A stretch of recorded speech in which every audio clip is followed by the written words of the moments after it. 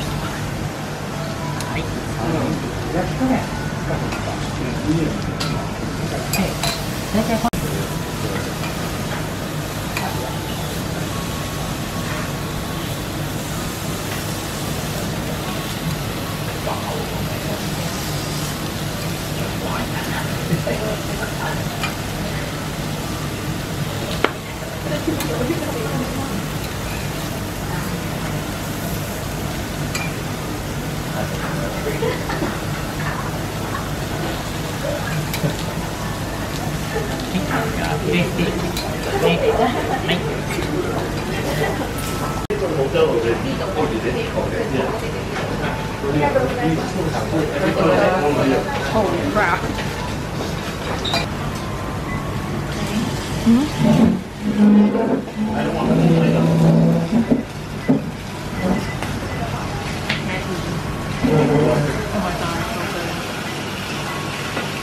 We just finished our dinner at Mouriya Honten for $170 Kobe beef. Good.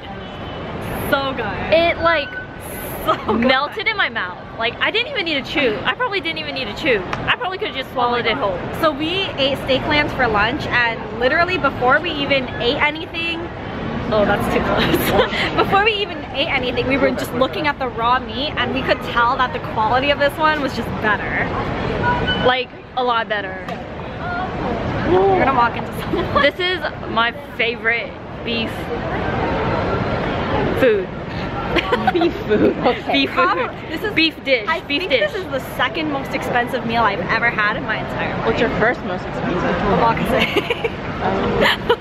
Also Japanese food. This would be my like most expensive. Is it the best meal you've ever had? Yeah, that's really hard to say. I've had a lot of good food. In recent memory, this is the best meal I've ever had. Beats the omakase? that's just a personal preference because I personally like meat. Oh, you're right. So personally it beats out omakase for me. As far as quality wise goes, I can't really compare. They're both amazing. Jess, what do you think? Best meal? Best meal. Best meal. Definitely. Okay, there we go.